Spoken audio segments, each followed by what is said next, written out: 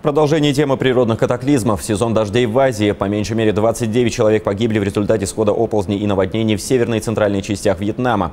Правительство эвакуирует жителей пострадавших районов. Ежегодно от стихии там гибнет до 400 человек.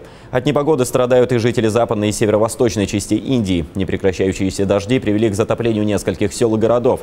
В некоторых районах люди вынуждены искать убежище на крышах домов. Муссонные дожди повредили сельскохозяйственное угодье, нанеся серьезный материальный ущерб экономике страны. За последние несколько дней уровень воды поднялся. Сейчас он мне по пояс. Вода затопила наши дома. Мы сталкиваемся с большими трудностями. Нет электричества, продуктов питания не хватает, а администрация не предпринимает никаких действий. Сельскохозяйственные угодья серьезно пострадали. Мы столкнулись с серьезнейшими социально-экономическими проблемами. Наше существование под угрозой. Наша просьба к правительству принять конкретные шаги для разрешения проблемы.